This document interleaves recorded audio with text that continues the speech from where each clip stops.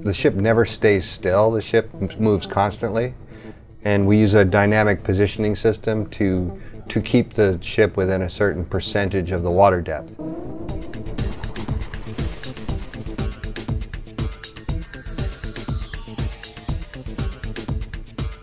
Additionally, we have a heave compensation system, which actually allows for vertical and horizontal offset from the seafloor, because any horizontal offset actually does transmit into a different length of drill string, so vertical offset as well.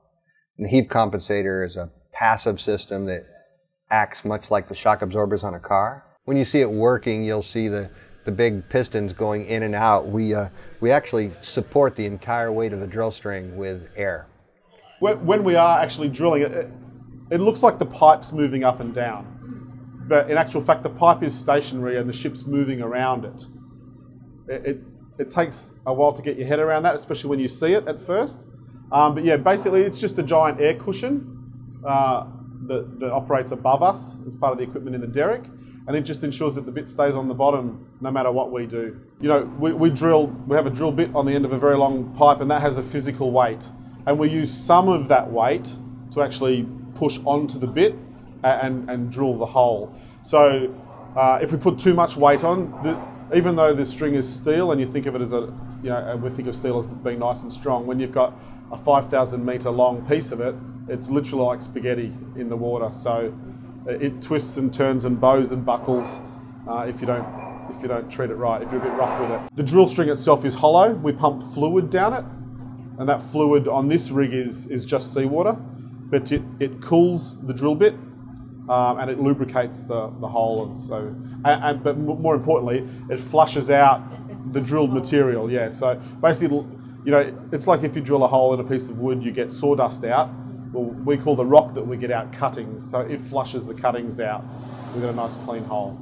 There's different drilling strategies. There's something called APC coring, which is essentially taking a straw and like poking it into jello. We see build up pressure and just poke into the hole.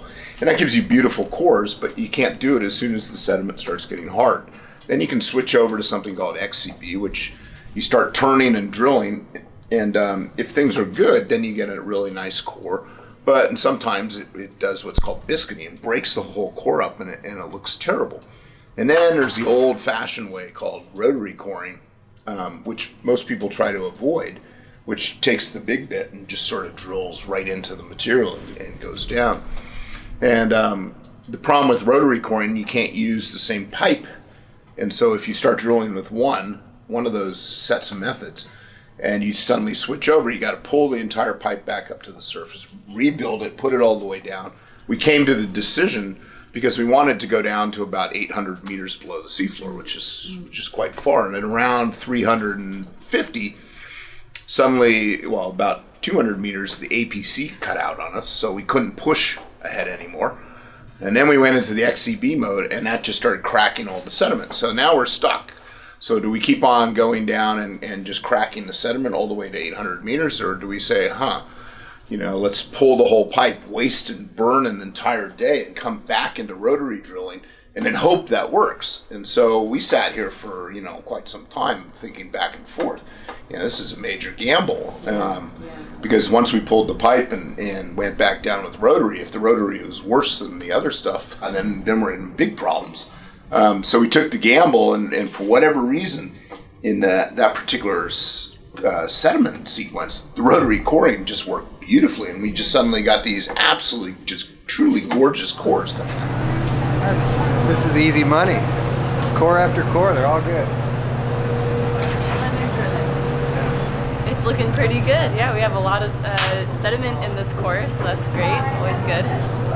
So with this rotary coring, we're getting a lot better recovery, and we're getting less disturbed sections now that we're in kind of harder rocks. So that's good. We have relatively full cores, at least at this point, with nice layering preserved. So this is what we're coring right now. It's this beautiful limestone that's got all sorts of banding in it, but it's mostly calcareous limestone. Absolutely great cores, as you can see, just the detail.